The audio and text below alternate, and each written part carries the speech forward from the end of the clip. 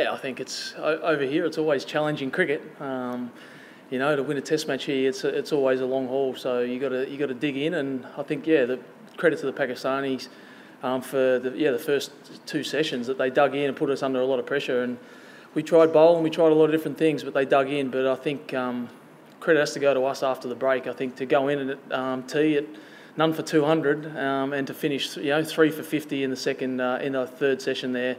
Finish strong. I think that's credit to us, and it gives us a good platform starting out tomorrow. I think we're still positive. We're still up and about. We knew that they'd batted well. I think the wicket hadn't offered a lot.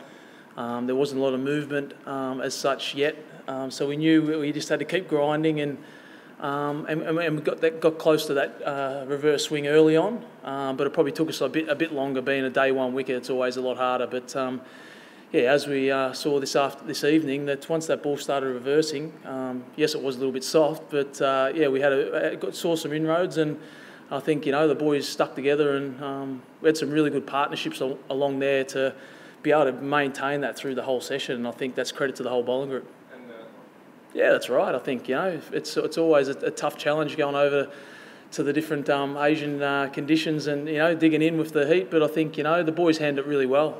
Today was one of the cooler days we've had since we've been here, so that was quite refreshing actually walking out there this morning, and a little less humidity, so that was nice for the boys. But it's going to be about how we back up tomorrow. Obviously we've got the new ball ready to go whenever we want to take that, so we'll have some discussions tonight whether we stick with this one for a little bit or take it straight away and go from there. But I think it was well toiled by us, and you look at it at tea time, could have been a lot worse. So I think, the way the boys came out, the way we challenged and built the pressure, it obviously tops off a nice day for us.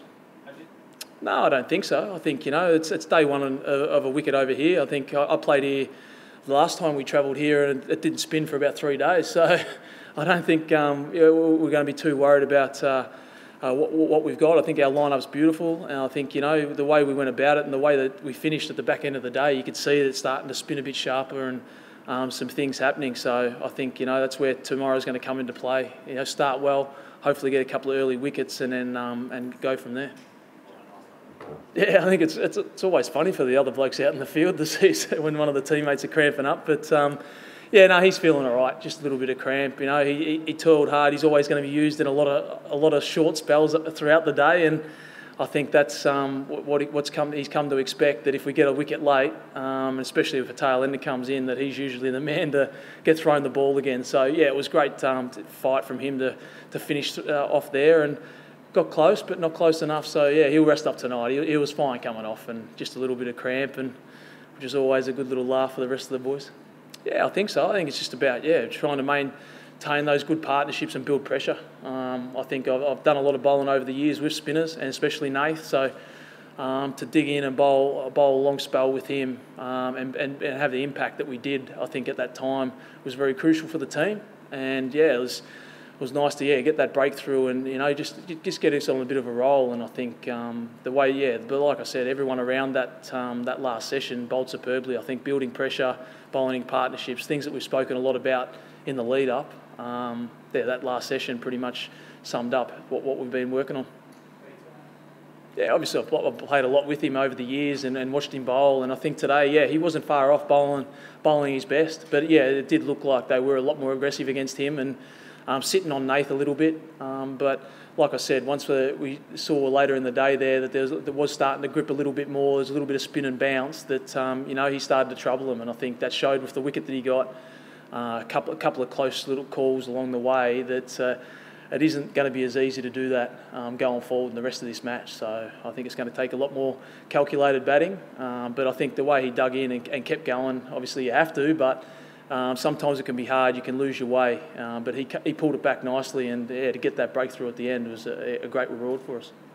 Yeah, it sort of has been. It's nearly 10 years to the day since I went on my first tour with Australia. So to see these young boys getting presented their caps and the excitement that they've had in the lead up, it's sort of been exciting for me, not just for obviously being around the group, but seeing them up and about and just getting another opportunity. I think I've always dreamt of playing for Australia again in the last few years, but I've concentrated a lot on just performing wherever I played, and yeah, today was a nice little reward, I guess, for the time that I've put in off the park, and for all the other teams I've played for in the last 18 months to be able to get back out there and pull on the baggy green and, walk out there with those 3 young guys just starting their journey.